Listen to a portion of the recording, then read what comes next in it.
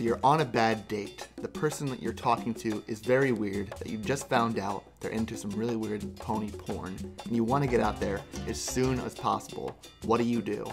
Well, luckily, I have a couple tips for you on how to escape these awkward dates. Tip number 1, say you left something on at home. Oh shit. Shit. Okay, I think I might have left something at home. The oven's on.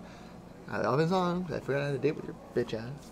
The oven's on, dude. The oven is on. The oven is fucking on. Tip number 2, say you have irritable bowel movements. Oh, I'm having really bad. Ooh, yeah. Oh my god. Okay. Oh man. Oh, that didn't sit well with me.